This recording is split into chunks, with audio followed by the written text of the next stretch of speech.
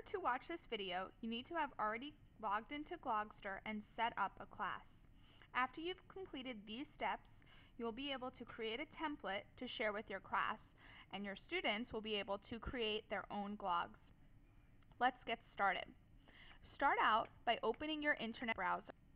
Glogster is a Google product, therefore it's best to use Google Chrome. Okay, so I'm going to open up Google Chrome.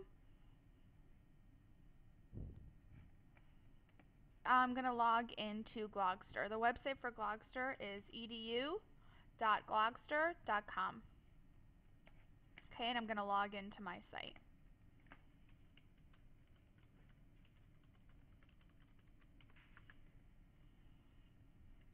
Alright, once you've logged into Glogster, you'll see your dashboard up here. This is all the tabs with options that you have available for things to click. So what you want to do is click on Classes. Since you've already created a class, you'll see your class name listed here, just like you see mine. So you're going to go ahead and click your class name. Then you're going to click on the link that says Class Projects. After you clicked on the link that says Class Projects, you'll see other projects that you may have created, or maybe yours will be blank. You're going to create a new project. Okay. Now, here you have the option of selecting a template or creating your own template for students to use. You can see here that I've already created a template.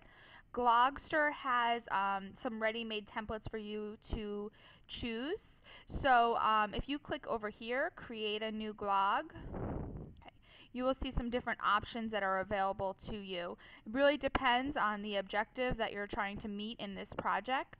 For me, for this specific project, students are working on an end of unit project for fractions, so I think that this one will work best for me.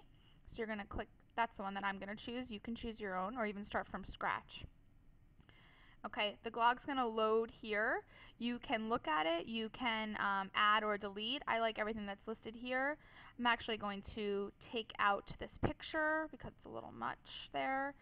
I'm going to move this. I want to add another text box here. One of my objectives is for students to add pictures and captions. And here I'm going to describe this a little more. I want students to be able to possibly record themselves on this video. So I'm going to give them a little description here. Okay. I'm going to write record a definition of fractions and upload the video. Okay? I'm going to move things around because this is a template. Students will have the option to move things on their own, but I always kind of like everything to look nice and neat. Okay, so now I have everything the way I want it to look here. I'm going to change this. I'm going to write enter title here. That way students know that I want them to put a title here. Make it a little bit smaller. Okay. And now I have my glog set up. I'm going to name it fraction glog. And I'm going to click save. Okay.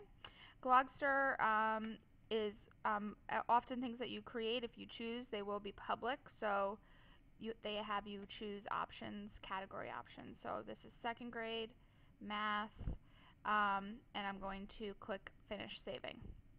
Okay, so now I've successfully saved my glog template. I'm going to go back out to my dashboard. Okay, I need to still assign this to the class. I've got my template here, but I still need to assign it to my class. So I'm going to go back into classes, back into LaSalle, okay, back into class projects, and I'm going to go to create new projects. I haven't assigned it now yet, and you can see that this is now an option for a template I can choose. So I'm going to click that. It's going to show up over here on the side to show that I've selected it. I'm going to name my project. Okay. I'm going to describe it. Students show understanding by creating a fraction glog. I don't need to tag it. And I'm going to assign it to my class. Okay, you could see my class listed here. You could also differentiate an instruction by creating different glogs for different groups of students. I have just one group, so I'm going to assign it to my whole class. I'm going to make sure that box is checked. I'm going to send a message to my students. Here is your new project. Good luck. Okay, the students will get this in an email. I'm going to make sure that I assign this to all students, so I'm going to check that, and then I'm going to click Save. Okay, here I have the option to assign this project to the whole class. Okay, so I'm going to click Assign. Okay. Okay. And now my project has been saved and I've assigned it to students in my class. You can check students' progress on their glog by going back out to your dashboard, going into students, and looking to see the work that they've done so far. None of my students have started this project yet, so I'm not going to be able to see what they've done. But you know, I can see other work that they have. So that's another great feature of Glogster. Okay, have fun.